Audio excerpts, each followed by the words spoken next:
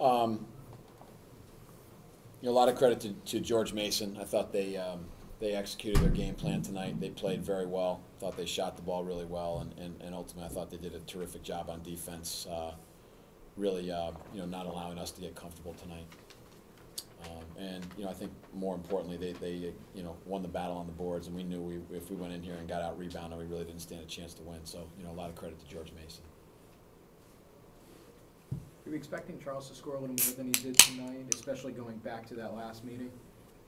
Yeah, I think for us to win, Charles has got to have some great nights, especially in environments like this. Tough places to play against very, very good teams. Charles can't be good; he has to be almost spectacular because we don't have a lot of other answers than that right now. But I thought he included and all of us, we forced the ball a little bit tonight, and we need him to. We need him to keep moving the ball around, and we need him to score a little bit more. Schematically, was there anything different George Mason did tonight to hold you? You guys shot 39% of the game. You shot 51 or 52%. Yeah, I just thought they were, as a team, they were terrific defensively tonight. I thought their overall, their pressure, their team defense, their overall approach to us was terrific, and that's ultimately why they won the game tonight. And their offense, they seem to have such a diverse attack at this point.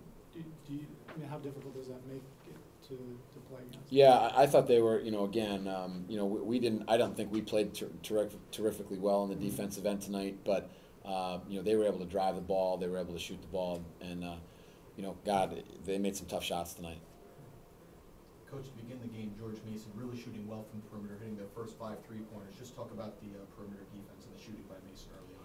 Yeah, again, credit to them. I think they moved the ball. They put us. We were kind of running around and trying to get caught up all the time. And I have to give the credit to them. And we have to get back to work and try to get back to stopping teams and doing a little better job on defense. We let them get comfortable, and once they got comfortable in their gym with their home crowd, they've got terrific players. They're well coached, and they executed their game plan tonight. You were perfect from the line in the whole game, but you only got there twice in the second half.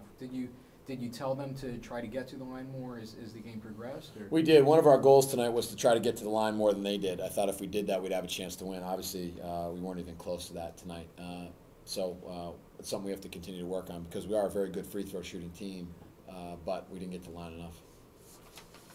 Coach, second half, Charles Jenkins seemed to be the only player to handle the basketball on a few offensive possessions by Hofstra. Was that something that you were looking to see, or would you have rather seen a lot more movement from Charles? Yeah, we've got to get some more movement. I thought we got a little stagnant. We got a little tight once they got ahead, and the crowd got into the game a little bit. So we've got to get a little bit more movement. We've got to make the ball move and ultimately get it out of Charles's hands, and hopefully he can come back and get it, and then make a play. What happened in the rebounding battle tonight? Obviously, you guys are down rebounded by 16. Was it just a matter of Mason's size and strength winning out? Or? Yeah, and I think fortitude. I think they just wanted a little bit more than we did. We have to find a way. On the road, I think you have to. You're not going to win if you get out rebounded like we did tonight. So we have to continue to find a way to get some more rebounds. We have to team rebound. We don't have great size. We don't have great strength underneath the basket. We've got to. We had some pretty good defensive possessions, just couldn't get a rebound. So ultimately, again, I have to give the credit to George Mason. They really did a terrific job attacking the glass tonight. How difficult of a matchup was Ryan Kearson underneath He's a tough matchup all the time. He did a terrific job and really got a bunch of second chance opportunities for them. I thought he did a great job tonight for them.